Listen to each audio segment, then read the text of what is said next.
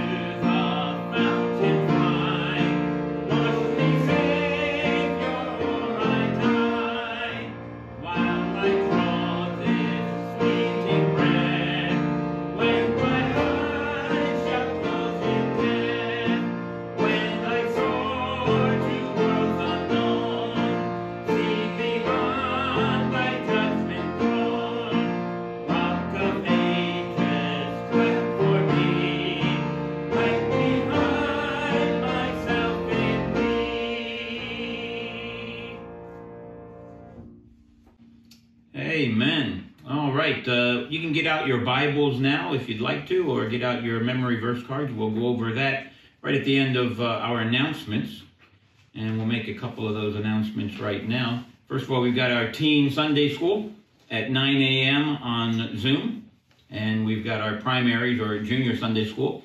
That's from 8 o'clock onward on the YouTube channel. And then our church worship service is on YouTube as well, and that's from 8 o'clock onward.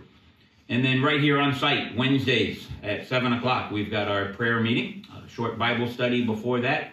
And why don't you come along to that? Meet with us, and we'll go over some prayer requests, and we break up into small groups and pray together.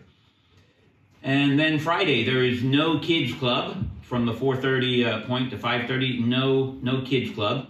And the youth will meet at the Hall Home. That's 1 Osprey Road. And that's 6 to a little bit later than 7 this time. Actually, I think we decided to make that at 6:30. 6:30. So be at our home, 1 Osprey Road, 6:30, and we'll have have a meal there, probably pizza, and have a Christian movie. All right, then on site, adult Sunday school Bible study, 10 a.m. at church. Right here, we're not going to have a break during the school holidays. We'll go ahead and just have Sunday school right through. Pastor wants to do that. Been enjoying those Bible studies and getting to see some of you here. But on the 27th of September, we'll have Pastor Rod Skelton. He'll be our guest speaker. All right, one other announcement then. October 3. On the Saturday, the youth will take a hike in the Highlands. It'll be an all-day excursion. We'll start about 9 o'clock in the morning, be back around 5, and we'll have a hike on some old abandoned train lines, going through some caves and things like that. And then on the way back, we'll stop at Fitzroy Falls. So that's October 3. Okay, let's go over our memory verse. It's Romans 10:13. We'll do it twice as we usually do. So let's do that together now. Romans chapter 10, verse 13. For whosoever shall call upon the name of the Lord shall be saved. Romans chapter 10, verse 13. Isn't that a wonderful truth? Amen. Let's do that again. Romans chapter 10, verse 13. For whosoever shall call upon the name of the Lord shall be saved. Romans chapter 10, verse 13. All right. Amen. Let's go ahead and pray for our offerings at this point. Thank you for those of you who've been sending. Some are bringing it into Sunday school, but we want to thank you for that, and we'll thank the Lord for that right now. Dear Lord, thank you for the provision that you give to all of us, that you provide for us. Lord, thank you for the work, the jobs, the income. Lord, for taking care of us. Lord, we thank you for the offerings that have been received. Lord, that we can pay the bills of the church and also support evangelism and church planting and missionary efforts all around Australia and the world. So we pray that you'd bless the gifts that have been given. We pray that you'd bless those who are giving. And we pray also that you'd bless and be with the ministries of your people serving in other places, Lord, that we're able to support. So we thank you for these things in Jesus' name. Amen. All right, now we'll go to 231, Blessed Redeemer.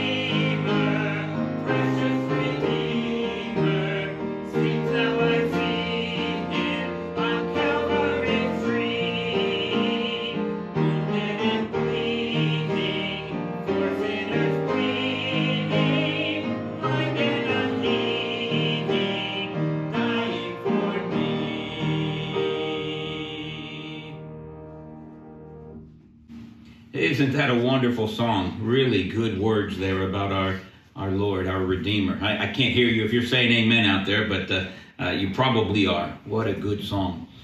All right, at this time we'll have Pastor Shellabear come, and he'll open up the Word and preach to us and teach.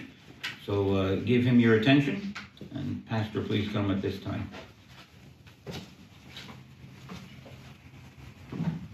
Thank you, Pastor Hall. What a great hymn. Blessed Redeemer. Wonderful hymn. Got to be on the all-time favourites list, I think, that one. And so, but I want to talk to you this morning about that Blessed Redeemer. And we're going to be looking again in the Gospel of Matthew. And I'm continuing on to look at some of the things that he said, that our Lord said during his Sermon on the Mount. And so I want to speak to you this morning about righteousness, the path to true righteousness. And so we'll have a little look at that. So glad you could be with us this morning, and do continue to pray for us and to attend church whenever you can. And we have those opportunities on Wednesday evening, and also, of course, on Sunday mornings for the adult Bible study and Sunday school class. It's not quite as dull and boring as that might sound. We actually have quite a good time. Amen. And so do come along and join us if you're at all able to do so. So this morning in Matthew chapter 5, I'm going to read to you a few verses, and we'll start in Matthew chapter 5 verse 17. Just a few verses down to verse 20 this morning, so if you've got your Bible, let's turn to that. So Matthew chapter 5, and starting in verse 17, "Think not that I am come to destroy the law or the prophets. I am not come to destroy, but to fulfill. For verily I say unto you, till heaven and earth pass away, not one jot or one tittle shall in no wise pass from the law till all be fulfilled. Whosoever therefore shall break one of these least commandments, and shall teach men so, he shall be called the least in the kingdom of heaven. But whosoever shall do and teach them, the same shall be called great in the kingdom of heaven. For I say unto you, that except your righteousness shall exceed the righteousness of the scribes and Pharisees, ye shall in no case enter into the kingdom of heaven." Let's pray. Our Heavenly Father, we thank you this morning as we gather here. Thank you for those who are watching on and through the internet. And Lord, we just thank you for each one. And Heavenly Father, we pray that you might bless them. Bless them that know you and understand, Lord, that Jesus Christ is our righteousness. But Lord, for those who do not, Heavenly Father, I pray that today might be the day of their salvation. But Lord God, whatever it is, we pray that what is said and done here this morning and goes out into the world, Lord, will bring glory to your name. And we'll thank you in Jesus' precious name. Amen. It's been said that significant majority of Roman Catholics, a considerable number of Anglicans and Methodists and Presbyterians and some others, believe if people are good, if people do good, if they are good to others and do good things in their life on earth, that they can earn a place in heaven by their actions, by their being good. That among Baptists, that's not such a high number, but I suspect that there are still some who think that way. In the times of Christ, the attitude of the religious leaders and of the people in general was pretty much that people believed that living a good life, doing good things, would enable you to have a place in heaven. That they had this kind of picture in their minds, perhaps, of a set of scales, where the things that they did that were good would outweigh the things that they did that were perhaps not so good. And so as they thought God had his balances, and if the balance was right, then they'd be okay. They believed even that wealth, fortune was a sign, an indicator of God's blessings. Now, it may be that God does bless us financially or so on, but not necessarily so. And so sadly, today, many people continue on with those thoughts, continue on with that same misconception concerning salvation and concerning righteousness, that goodness, being good, will earn us that place in heaven. Now, we live in an age of many religions. There are people all around us who think that they can, and in fact must, earn their way to heaven by being good or by doing good. Now, not everybody calls that wonderful thought of a delightful place after this life is done. They don't always call it heaven, but we will. For the sake of this message, it'll be heaven. So perhaps there are people watching on or listening on this morning to this message from God's Word who believe that way, who genuinely think that by their own effort, by their own goodness, they can achieve their place in heaven. But what would it be if you were counting on that to save your soul, to give you a place in heaven, and that was not right? Wouldn't you want to know? Because I think I would want to know. I would want to know what was the truth about how do we get to heaven? How do we live right? In verse 20 of our text this morning, as we read, Jesus says that a certain level of righteousness is necessary before we can even hope to enter heaven. And so this morning I want to show you, challenge you even perhaps, to look closely at your relationship with God so that you might know that you truly are saved. Because what a tragedy it would be if you've been deceived by a wrong thought, deceived by incorrect teachings. We want to know, I'm sure you want to know, where you stand with the Lord. So let's talk about that for a little while. What is God's standard? Well, having told his followers that they needed to be salt, which we looked at a couple of weeks ago in verse 13 of Matthew chapter 5, and then needing to be light, which we looked at not very long ago in Matthew chapter 5 verse 15. Jesus went on to say that he didn't come to destroy or overthrow the law or the prophets, but that he came to fulfill. Now that term law or prophets is reference to the Old Testament. Now we need to think about the fact that in Jesus' day there was no New Testament. Well, the New Testament was written after Jesus' death, and we have it in our hands today. And it's wonderful to have those things and to have the things that God had given to men to write down, those things that Jesus did. And so we can be helped in understanding the Old Testament. Amen. Jesus' ministry was to fulfill or complete those things that had been mentioned in the Old Testament. He himself is the fulfillment of the law. And the scriptures in the Old Testament pointed to him. And it was in many ways a preparation for those of that day, a preparation for them for the coming of the Messiah, for the coming of Christ.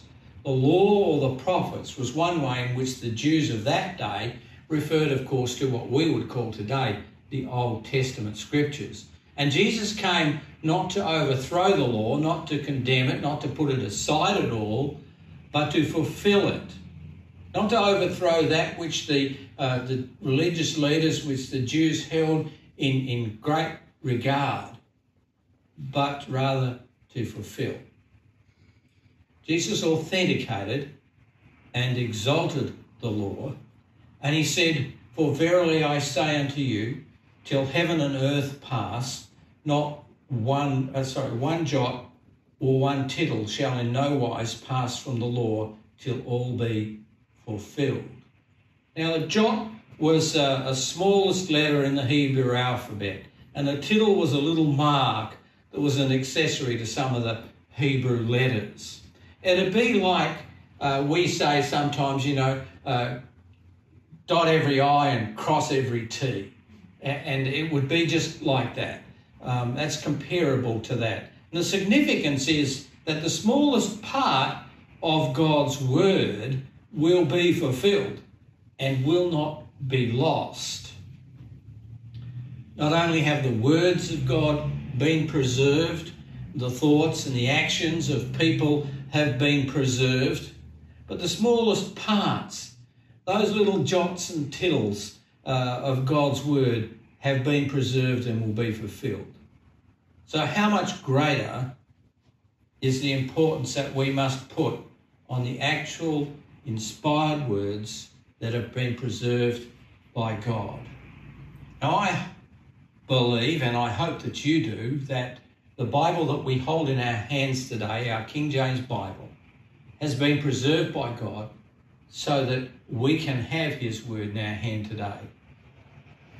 And Jesus went on and he said in verse 19, "Whosoever therefore shall break one of these least commandments and shall teach men so, he shall be called the least in the kingdom of heaven.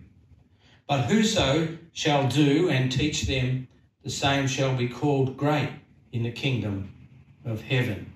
That's a warning to anyone who was breaking the smallest commandments, and it encourages all of us to follow God's word, to look at God's word, to consider the importance of the scriptures, and to think about the coming kingdom of heaven.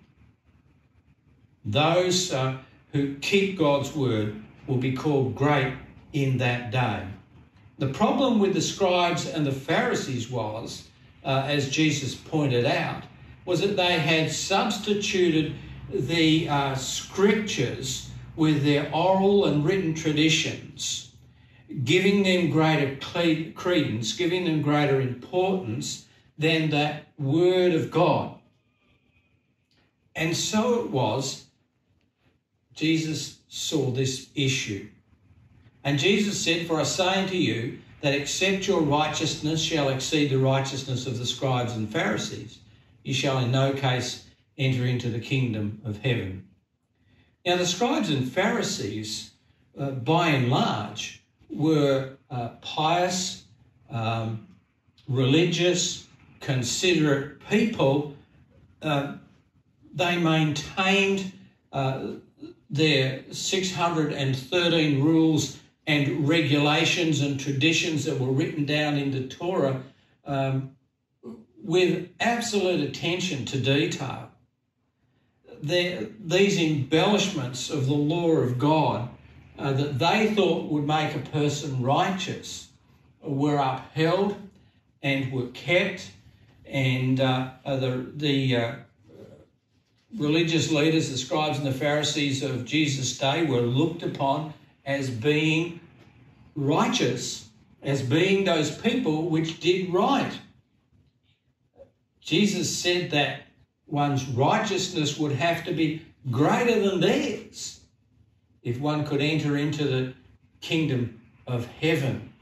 And I can imagine that people of that day would have heard Jesus say that and say, "How on earth can one be more righteous than these Pharisees who go around in their proper dress and doing all the right things and saying the right prayers and tithing and everything? They just kind of did all of the things according to the rules. How on earth could one be more righteous than these men?"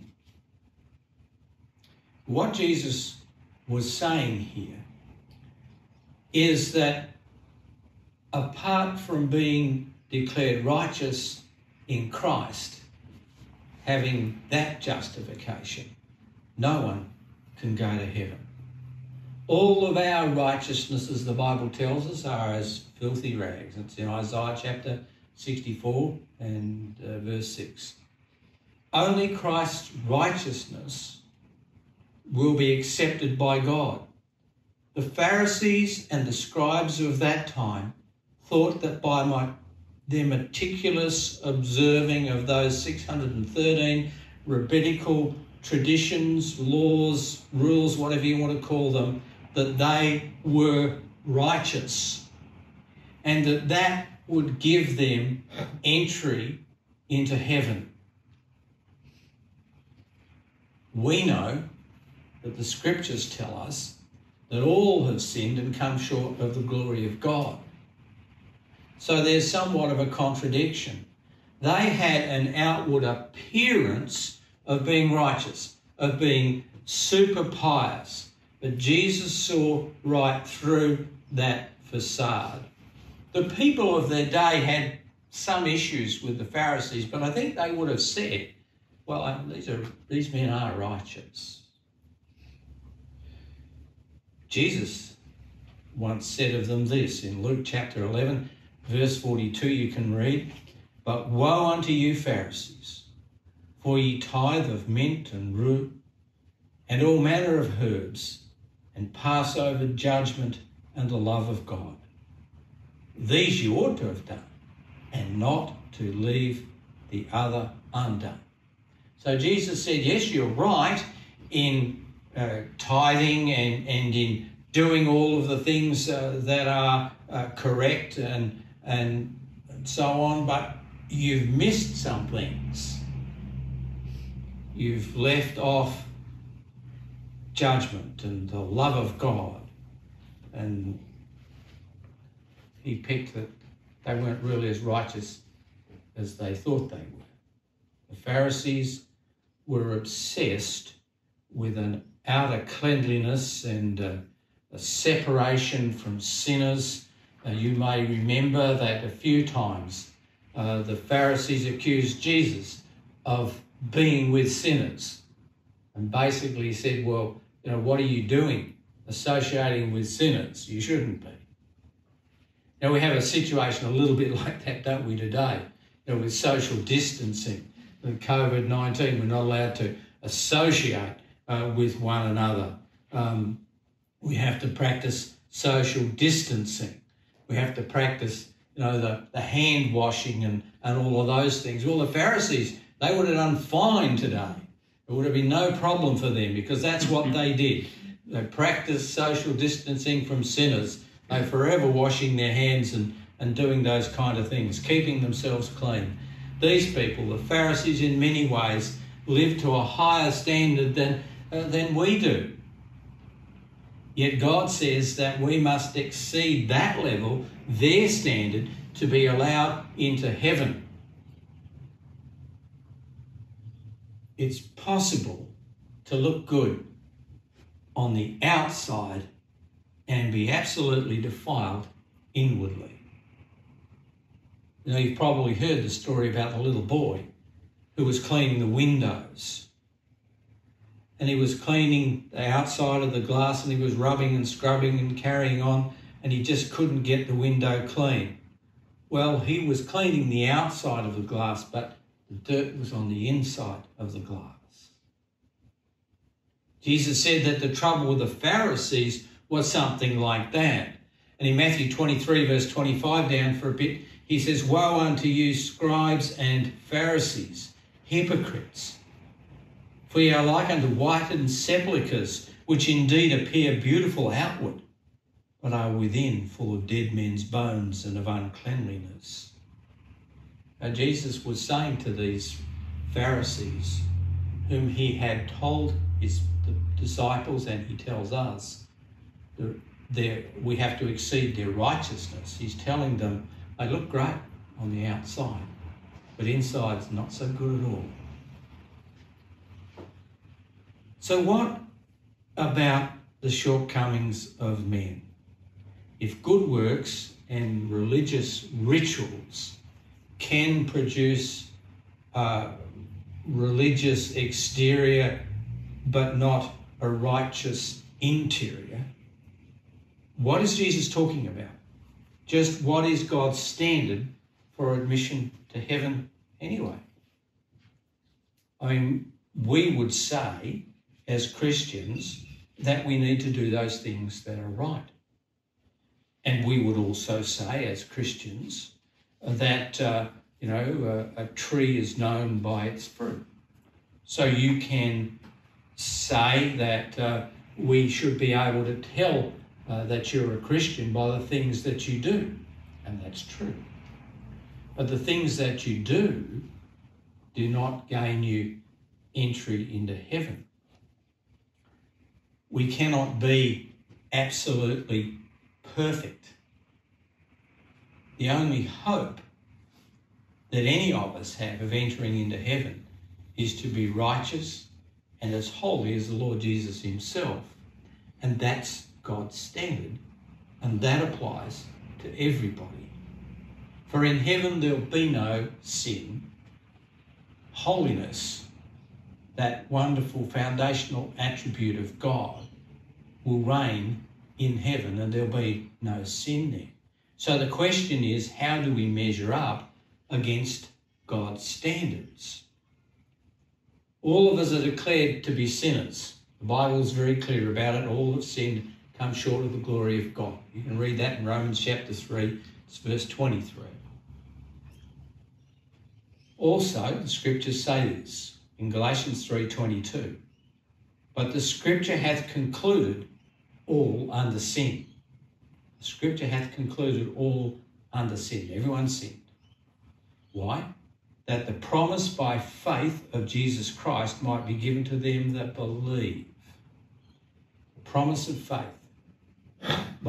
of Jesus Christ might be given to them that believe. The very best that men can produce is flawed. We are never going to be perfect. As good as we might try to be, if we're honest with ourselves, we're just not always good. We are all as an unclean thing, and all our righteousnesses are as filthy rags, and we do fade as a leaf, and our iniquities, like the wind, have taken us away. Even the great Apostle Paul didn't want to face God in his own righteousness. He understood that was a problem. And he said about that, he said, and being found in him, not having mine own righteousness, which is of the law, but that which is through the faith of Christ, the righteousness which is of God by faith.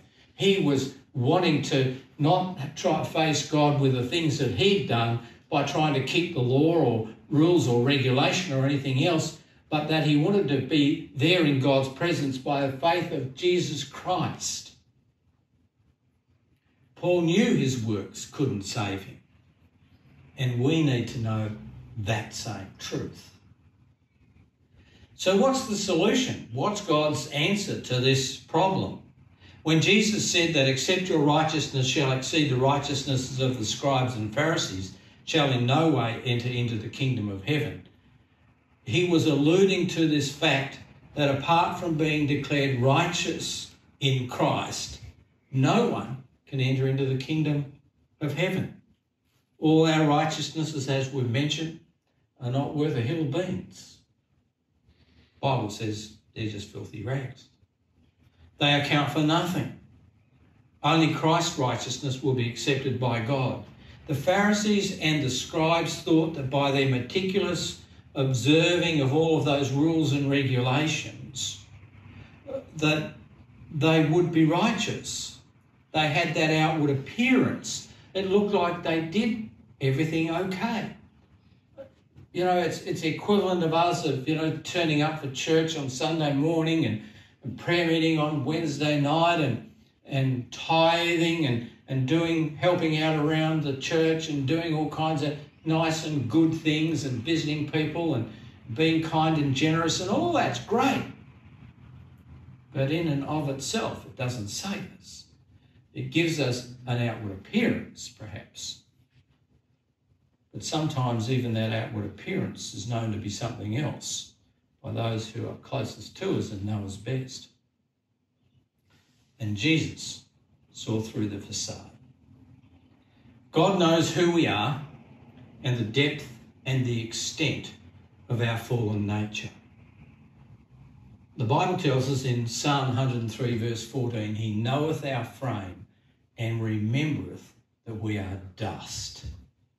Wow, just dust. And it's by his grace, his mercy, that we're saved. God knows that we as human beings can never earn salvation. We can never be good enough for heaven because none of us, apart from the Lord Jesus Christ, have lived a perfect life without sin. Therefore, he made a way whereby sinners could be made righteous and meet his standards, those high standards of holiness. And God's plan is a multi-step plan that's guaranteed to bring you to a state of true righteousness, of holiness and perfection, and give you the ability, I suppose I might say, of standing before God. Now, this is an old plan. This is not a new plan that I dreamed up. It's in the scriptures. Amen. It involves faith and not works. Sometimes our faith is evidenced by works. That's true enough. For instance, by faith, Noah built an ark to save his family.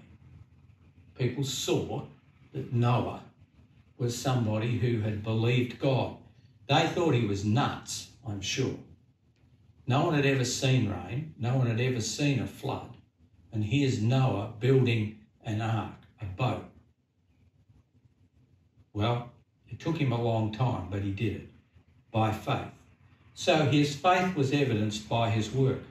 When you think about Abraham, Abraham was instructed to leave his home in Ur of the Chaldees and go to a place that God would show him. And so he packed up his home and headed off, not really knowing where he was going. But God blessed him and led him to the land and made him the father of a nation. And so we find that faith is required, and it's often seen in what we do, how we go about it. And the Bible says that that faith was counted for righteousness. In Romans chapter 4, verse 3, that's what it says. God's plan also involves his grace. The Bible says in Ephesians chapter 2, verse 8, "For by grace are ye saved by faith, and that not of yourselves. It's a gift of God." By grace you're saved, by faith. God's plan involves his grace, his giving to us of something that we are not deserving of. That's grace. And God's plan involves justification. That is, being made righteous. The Bible says, therefore, being justified by faith, we have peace with God through our Lord Jesus Christ. That's Romans chapter 5 in the first verse. No longer is there a barrier, that barrier of sin, that comes between us and God. Being justified by faith has removed the offences of sin in God's eyes, and we are therefore at peace with him. And how is that? That's because of Jesus Christ. So God's plan also results in the security of eternal life. The Bible says in John chapter 10, verse 28, this is Jesus speaking, he says, "And I give unto them eternal life, and they shall never perish, neither shall any man pluck them out of my hand." The wonderful thing about salvation, about trusting in Jesus Christ, making him to be your Lord and Saviour, believing that he is who he says he is and did what he said he did, means that we have eternal life, eternal being forever, and it can't be lost. And so God's plan results in security, eternal security. But God's plan also involved a price. There was a price to pay. At great cost to himself, we are saved by faith in Jesus Christ. And you well know that wonderful passage of Scripture, "For God so loved the world that he gave his only begotten Son, that whosoever believeth in him should have everlasting life.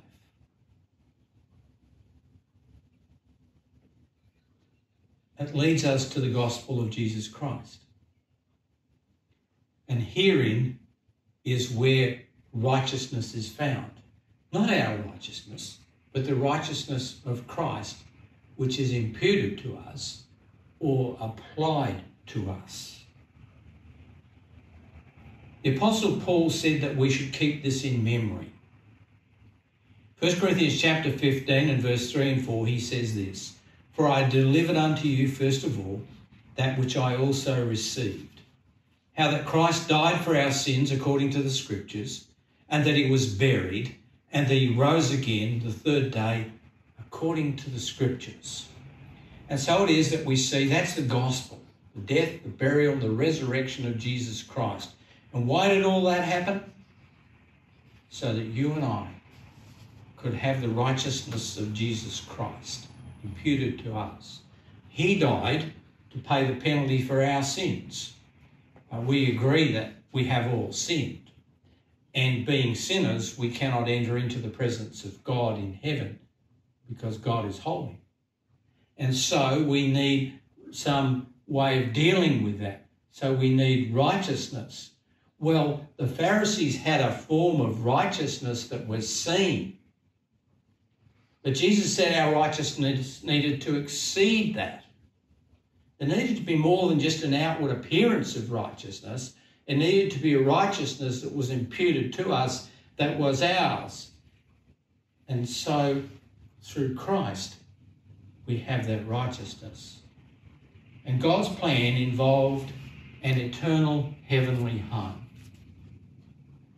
The Bible tells us in 1 Corinthians chapter 2, and of course you can look in Revelation chapter 21 and verse 4-2 to find out a bit about heaven. But it says this in 1 Corinthians, "But it's written, eye hath not seen nor ear heard, neither hath entered into the heart of men the things which God hath prepared for them that love him." When God says those that love him, they also mean those that love the Lord Jesus Christ. Loving the Lord Jesus Christ, believing in him, trusting in him for our salvation, understanding he's the Son of God who died on the cross of Calvary, shed his precious blood to pay the penalty for our sin, because there must be a price paid. When we believe in that, we can have that home in heaven. So when Jesus said that except your righteousness shall exceed the righteousness of the scribes and Pharisees, you shall in no case enter into the kingdom of heaven, he was saying that the facts are that apart from being declared righteous in Christ, there is no other way of entering into the kingdom of heaven. Looking right and being right are not always the same thing, are they? You know, we can look pretty smick on the outside, but what's the inside like? We need to get that inside right, and that's how we do, that's what's done through faith in the Lord Jesus Christ. The answer to righteousness that exceeds the righteousness of the Pharisees is really quite simple. Trusting the Lord Jesus Christ as your personal Saviour. It's the righteousness of Christ that's greater than that of the scribes and Pharisees, and far greater than all our own kind of made-up righteousness and good deeds and other things. All our good deeds and our best intentions cannot compare to the righteousness of the Son of God, of the Lord Jesus Christ. So, if you were there that day and Jesus said to you, look, I see the Pharisees, you know, they appear pretty good and they seem like they're righteous, but I'm telling you, unless your righteousness exceeds their righteousness, you're not going to go to heaven. I wonder what we would say. How would we think? What would we do? Well, we have an answer, and that is to trust the Lord Jesus Christ. So how do you rate your righteousness right now, today? Do you think you have a place in heaven? A place reserved there to be there with the Lord Jesus Christ because of your faith, your trusting, your believing in the Lord Jesus Christ and all that he is and has done? Is there a place in heaven for you? Or are you somehow confused and thinking that your own works, the things that you do, are what count? Think about it. Because Jesus Christ is our righteousness. And in him we will find our way to heaven. Let's pray.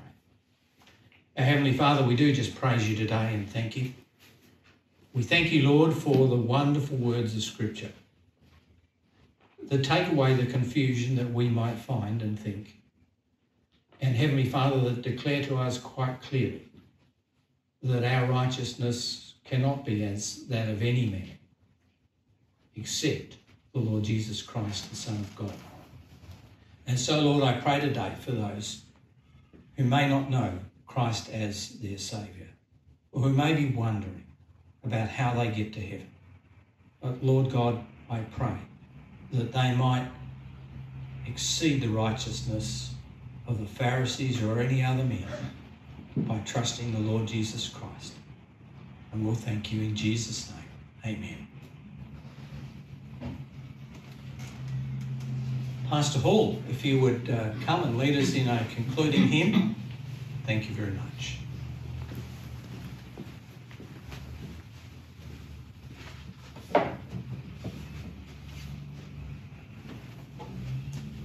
Oh, amen. Thank you, Pastor Shellabear. I hope you enjoyed that message. If you got up and left somewhere in that message, if you just have returned, I encourage you to listen to that message again. Having Christ's righteousness imputed to us by faith. That's the gospel plan. Faith and belief in the death, burial, and resurrection of Christ. Let's go to 411, The Solid Rock.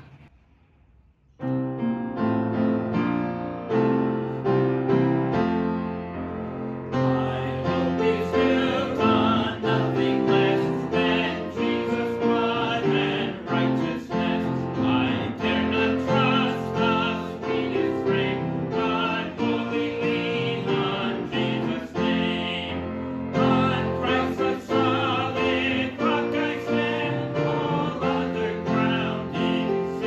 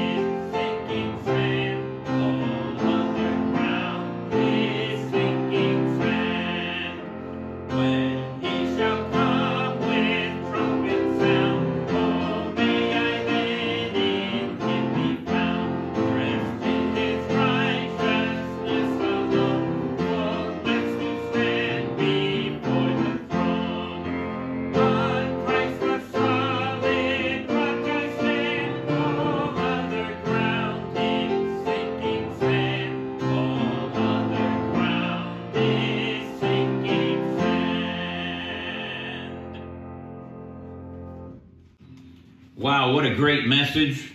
And think, it was Pastor Shellabear preaching it to us. We got taught that today, reminded that today, and it came from, as you saw in our biblical text, it came from the teaching of the Lord Jesus Christ himself. What a great truth. And then the song kind of just reminded us of it. It's his righteousness that we're dressed in. That's the only type of people that get to heaven. Doesn't matter what kind of works you've done, what kind of sacraments you've performed, what kind of deeds you've done. It's only the righteousness of the Lord Jesus imputed to us through faith in his death, burial, and resurrection. What a good gospel message. Tell that to someone. Hand them a tract or invite them to come and listen to the sermon with you right there from the archives on the YouTube channel. All right, let's thank the Lord for this. Dear Lord, thank you for the preaching of your word today that we've heard.